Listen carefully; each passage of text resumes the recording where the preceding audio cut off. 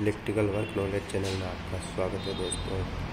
आज हम देखेंगे कि पीओपी के अंदर लाइट कैसे लगाया जाता है और कैसे निकाला जाता है। तो दोस्तों ये है हमारे पास लाइट जो हम पीओपी के अंदर लगाने जा रहे हैं। तो देखते लाइट कैसे लगती है पीओपी के अंदर। दोस्तों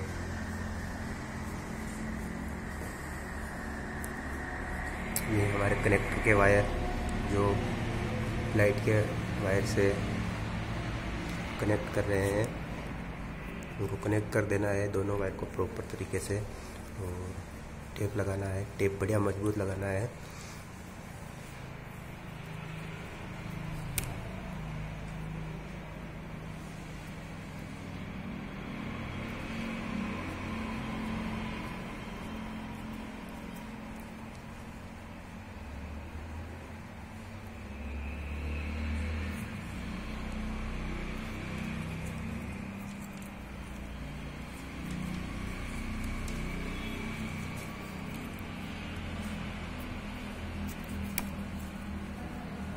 ये हमारी लाइट वायर से कनेक्ट हो चुकी है।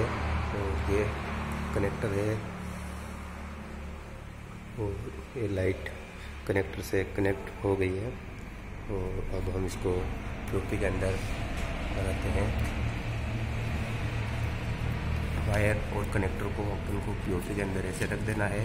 और लाइट के अंदर जो स्प्रिंग है उसको ऐसे ऊपर की तरफ करके पीओपी के पास ले जाके छोड़ देना है।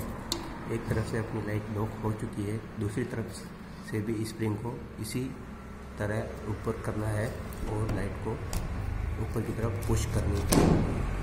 तो दोस्तों ये हमारी लाइट लग चुकी है पूरी तरह, बिल्कुल सही, एकदम सही।